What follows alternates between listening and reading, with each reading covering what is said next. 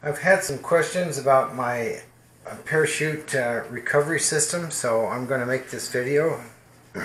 This is I use a piston made from 1-inch PVC, and the head of the piston, this is for a 3-inch airframe. I use PVC as my airframe, so this should fit loosely inside the body tube, not too loose, but just with clearance so it doesn't bind. And you use a flat capped PVC cap, and you attach it to the piston head, then glue it to a short piece of 1-inch PVC. I use this for my drogue parachute, which is a 5-foot parachute, so it folds up into a bundle about 2.5 inches in diameter by about maybe 1 foot. So this whole thing comes out with the parachute and just kind of hangs on the string while it's coming down. So that's the piston head, and here's the piston itself, really. What you want to do is find some couplings that mate together easily. See, this screws together quite nice. I've seen some that only screw together a couple of turns, so you might have to shop around to get the right ones. But just glue a male adapter to your 1/2 inch PVC pipe, and then glue, well, first you cut some rings from a 1/2 inch coupling, and you might have to spread them a little by maybe slightly crimping them with a pair of wire cutters, just so they slip on easily, not very easily, but so they don't bind. And what you need to do is turn these rings down to where they fit in the tube loosely, not too loosely, but make sure it doesn't bind. And that's what retains your O-ring. And the O-ring doesn't quite make a tight fit,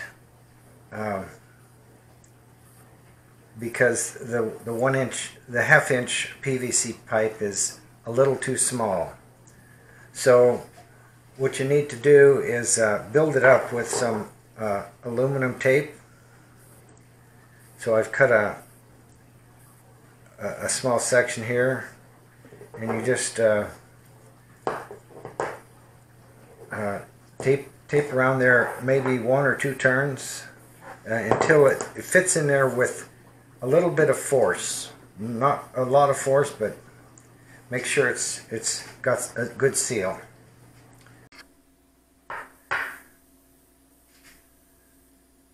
So in my case, I cut a 9-inch piece of aluminum tape. Make sure you don't make it too wide or too narrow. Just try and get it just about the right size. So I put 9 inches around here, and I kind of worked it in as I went, so it's got a good adhesion, and you put the O-ring on,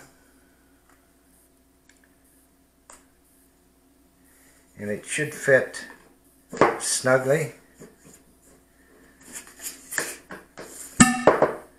So it makes a good seal.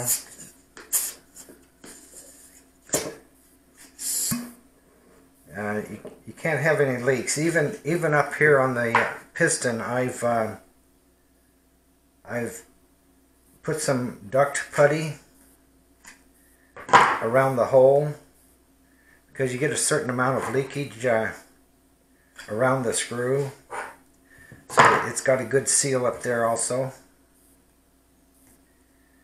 This is duct putty right here. it's used to seal air conditioning ducts, and it sticks to itself. I guess you could use bubble gum or something if you wanted to, but that's what I use. So now that you have your complete piston here, you need to make the anchoring attachment. This is a piece of 1.5 inch angle iron, and I've tapped a 1/4 inch threaded hole for a machine screw, and you want to make that a real tight fit. And I also put duct putty in there too, just to make a good seal.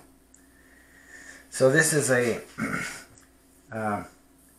you have to cut an oblong hole here to attach your anchor point, and you drill a small hole, as small as you can, because this is a fireworks igniter.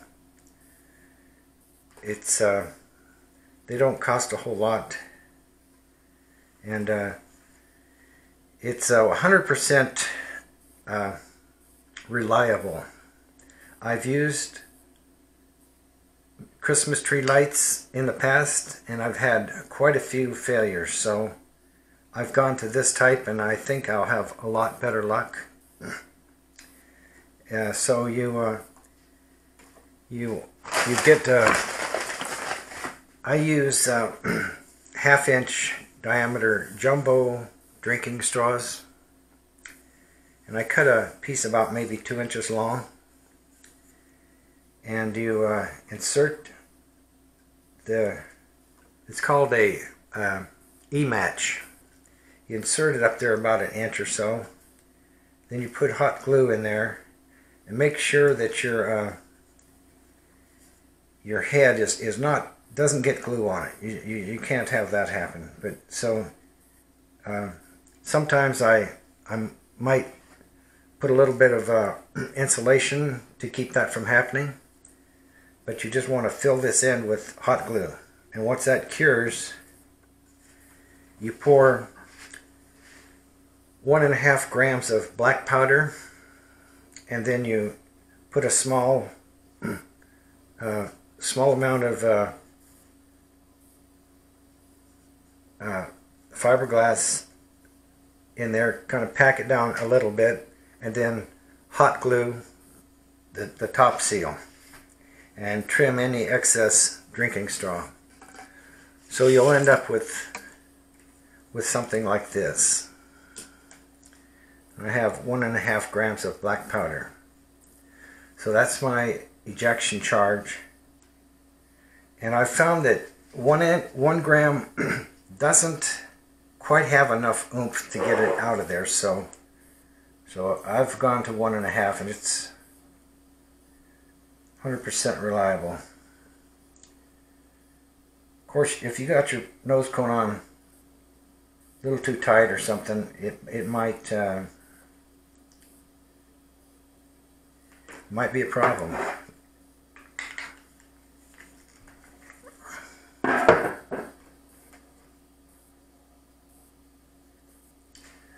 So I had to drill this hole. It's kind of quite large, but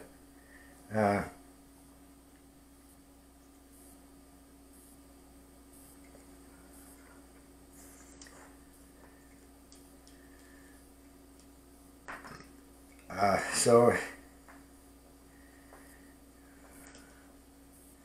I just leave 2 or 3 inches sticking out, and then I seal the end with duct putty. I make sure it's got a good seal around the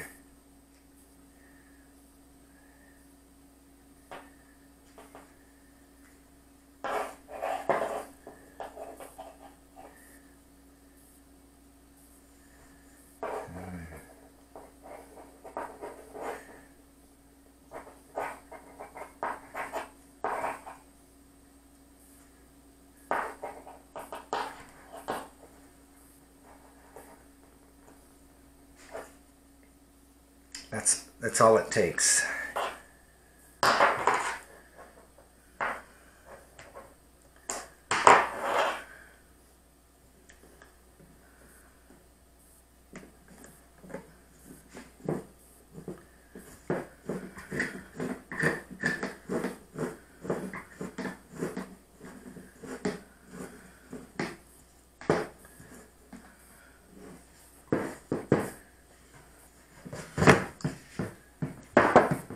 You pass your igniter,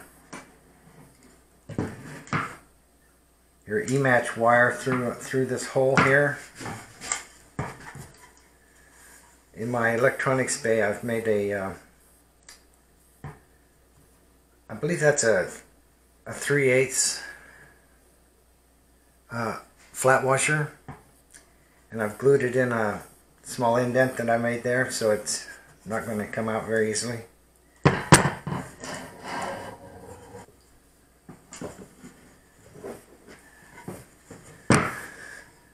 So you pass your E-match wire through that hole, and you put the threaded machine screw through the other hole.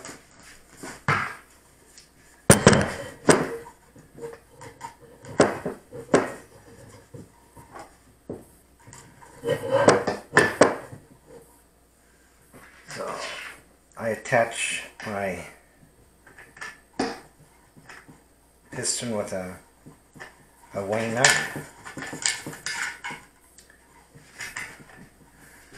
I've gone from 3-inch body tubes to 4-inch because it's a lot easier to work with. 3-inch is just a little small to try to pack a parachute. This is for the drogue chute. For the main chute, I have a 10-foot parachute, and it's really hard to be able to pack it so it fits in there without binding. So 4 inches makes everything a lot easier.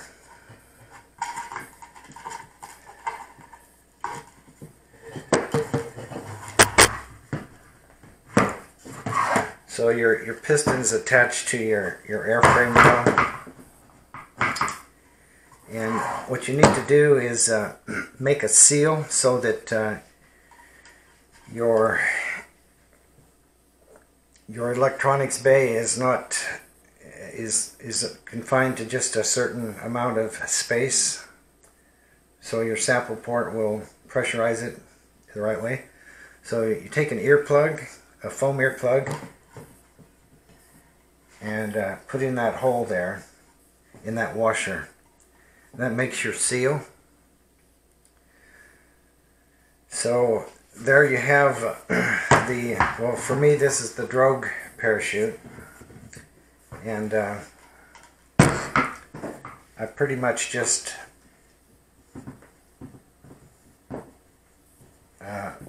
put a rubber band around this maybe once, twice, and just put it alongside here somewhere.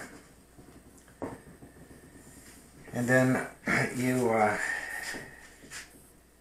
insert this end of the piston through your upper body tube, and my upper body tube screws to this to attach it to this part, and you attach your parachute to this and attach your nose cone to this, and you're set to go.